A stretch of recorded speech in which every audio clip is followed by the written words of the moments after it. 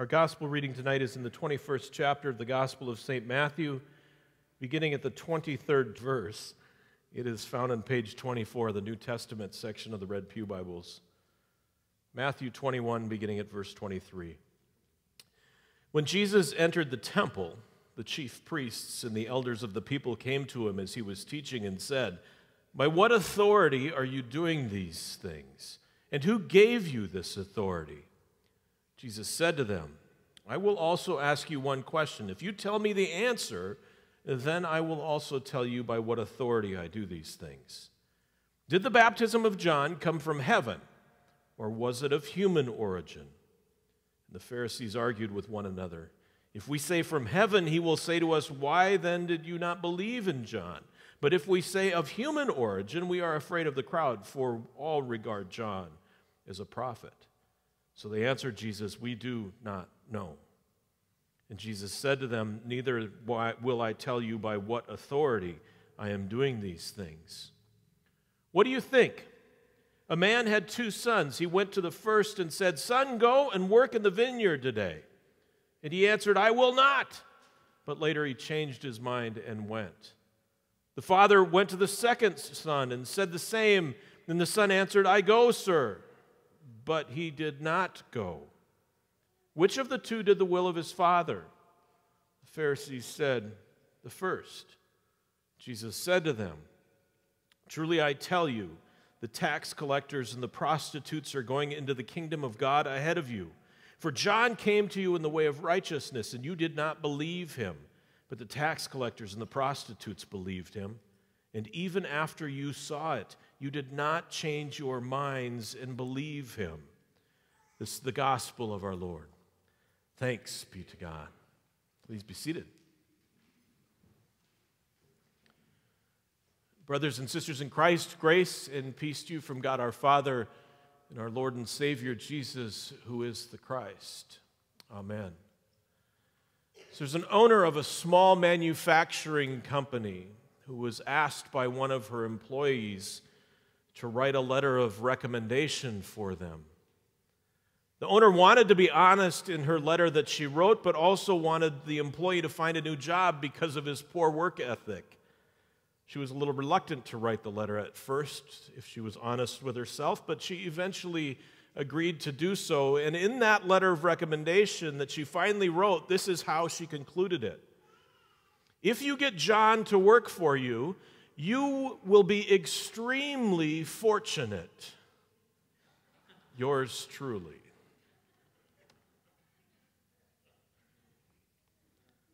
Today's gospel reading is the second week in a series of 3 weeks that we are finding ourselves in the vineyard. I don't know about you, but my only real experience with a vineyard of any magnitude or kind was a short vacation in Napa Valley, California, several years ago. And in my experience and time in the vineyards of Napa Valley, it had little to do with work or hard labor in any way, shape, or form. And one of the reasons why what I hear from folks who don't read the Bible or study Scripture as part of their faith journey is that they get stuck trying to relate to the story. Today might be one example of that, where we are trying to relate to the story by relating it to our literal experiences in vineyards, of working in vineyards, even though we don't have any of those to compare to. So I'm hoping today that we can move beyond that thinking a little bit. In a really wonderful little book by author Anne Lamott, it's called Stitches.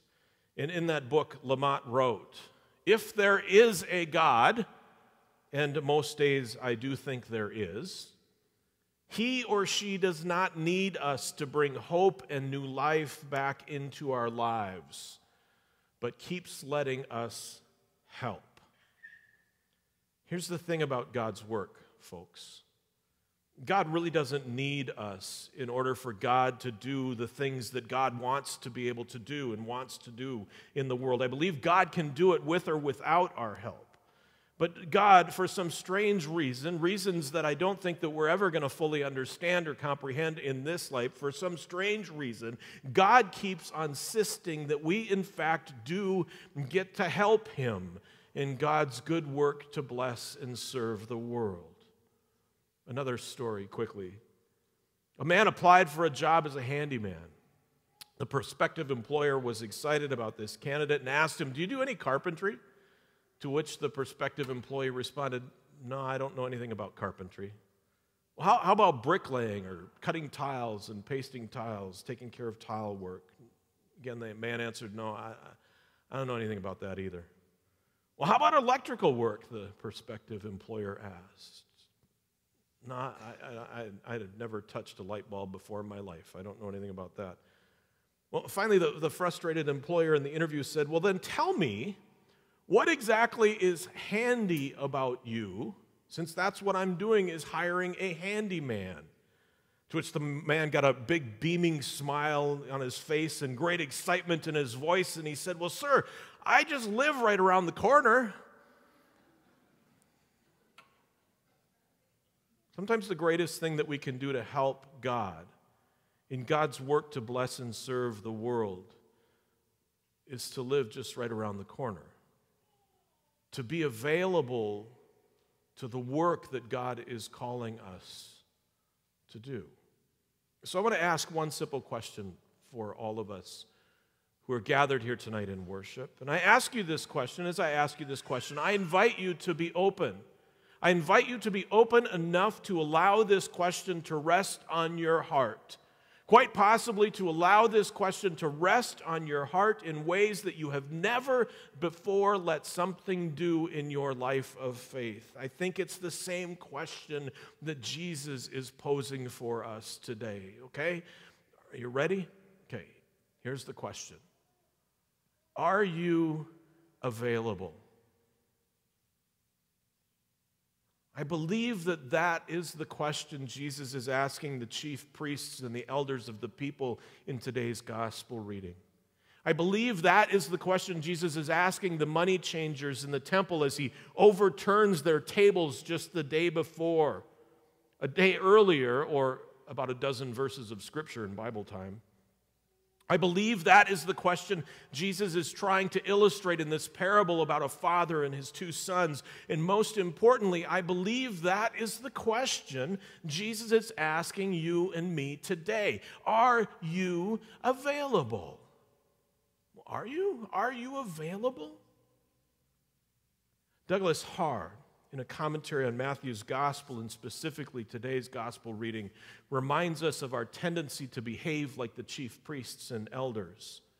As religious leaders, Haar writes, they claim to be faithfully obedient to God, but they are blind to the fact that authentic obedience includes responding in faith to the new things God is doing. That authentic obedience includes responding in faith to the new things God is doing. The point Haar is trying to make is not only important to religious leaders in Jesus' day or religious leaders in 2017. His point is for every human being who has ever claimed or ever will claim to be a follower of Jesus. And that point for followers of Jesus is that responding with authentic obedience in faith to the new things God is doing is not something reserved for super holy pastors or priests or bishops or professional church people. Responding with authentic obedience in faith to the new things God is doing is something that all children of God are invited to participate in each and every day. Are you available?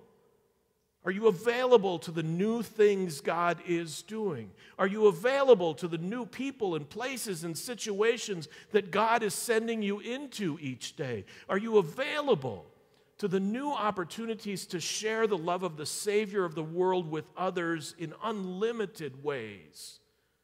Or are you stuck in the past? Please, please, please, please, please hear me when I say this today.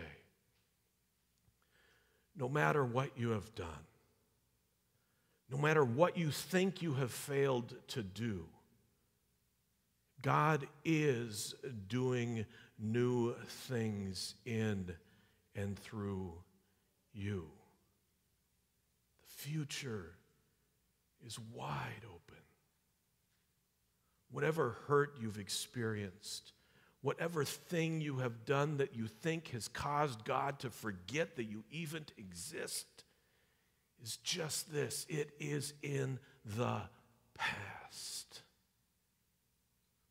Because of what God has done for us and continues to do for us through the birth, life, death, and resurrection of the Savior of the world, Jesus Christ, we do not have to let the past determine and control our future. By the grace of God, that is most certainly true. But in order for you and me to realize this, to finally realize that our past does not hold us back in our future, we need to be available to the new things God is doing. Theologian Brennan Manning says that Christianity used to be risky business. It no longer is, he proclaims. I think statements like that are true because we are no longer available to the new things God is doing. Instead, we make ourselves available to working too much and forgetting about our family and friends. We make ourselves available to try to satisfy our loneliness with more and more material possessions. We make ourselves available by making as much money as we possibly can because we think we have some strange belief that the God, the almighty money God, will make us happy again.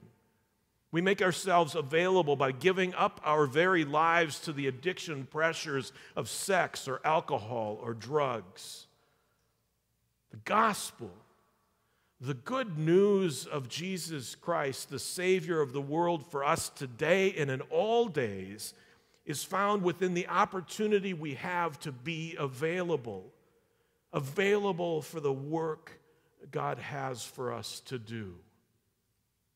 Brothers and sisters in Christ, are you available? I promise you, being available will involve risk on your part. And I also promise you that being available and in being available, you will be blessed. And you will be a blessing to others in ways that you can't begin to imagine today. Make time every second of your day, with every breath that you take, to be available to the new things that God is doing. Amen.